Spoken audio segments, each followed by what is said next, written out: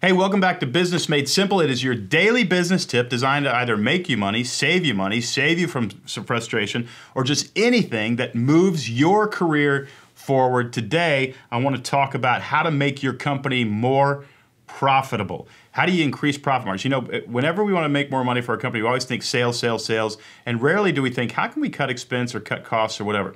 Well, there's a mentality that you've got to have in order to make a company profitable, and it's this. It's going to sound it's not going to sound pleasant. It's going to sound not great, but here's the idea. You want to do the least amount of work for the most money. The least amount of work for the most money. That doesn't mean you don't want to work hard. Of course you want to work hard. You want to do 40, 50 hard hours a week.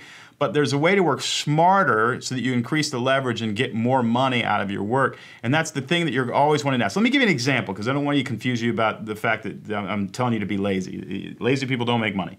But listen to me. I had somebody come to me and they proposed a program. They said, Don, what if we started a coaching service, a marketing coaching service? And we had coaches come in and they trained everybody, coached business leaders on how to do marketing.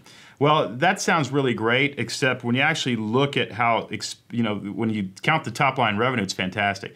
But then you realize, wait a second, we're going to have 100 coaches. We're going to have an authoritarian system, structure system to get all these coaches on the same page. That means I'm going to hire 100 people. I'm going to hire 10 people to be with them. Of those 100 people, 8 or 10 of them are not going to be good coaches. Now we got to fire new people. We've got to give them content that they can deliver. Now each of those 100 coaches is coaching 30 people. So I've got 3,000 now people that customer service are going to be calling me. All the person proposing they were looking at top line revenue. They didn't look and say, do you know how much work this is going to be to actually make that money, the opportunity cost? And then every bit of bandwidth that I'm using on this coaching program, I'm not using over here on a much more profitable part of the company. That's a problem. So now, not only is this making me a little bit of money, it's actually costing me money over here because I can't build this thing.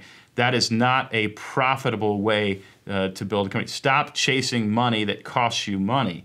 Start chasing money that costs you less money. So we built a different kind of program, and that program is now super, super profitable. We did not have a coaching program. We essentially have something else that serves our customers much, much better, and I don't have 100 people and a bunch of headaches. You got to weigh the algorithm always. Is this going to cost me a bunch of money to make this money? And don't take that first opportunity to make some money. Sit and analyze it. Is there a way to do less work and get more money? And you're not going to come up with it right away, but maybe day 2, day 3, day 4, that idea is going to pop. And you're going to say, no, what if we did it this way? There'd be more profit there. How do you make a company more profitable? You try to figure out where profit is, how to increase your profit margins. Less work for more money. Today's simple tip, go through some of the business programs and revenue streams that you got and ask, is there an easier way to do this while also charging more? That sounds like an absurd question, but that's the only question you can ask to really make your company more profitable. And you got to ask it in every different category of the way that you're doing business. Again, today's simple tip, ask yourself, can we work less and make more money?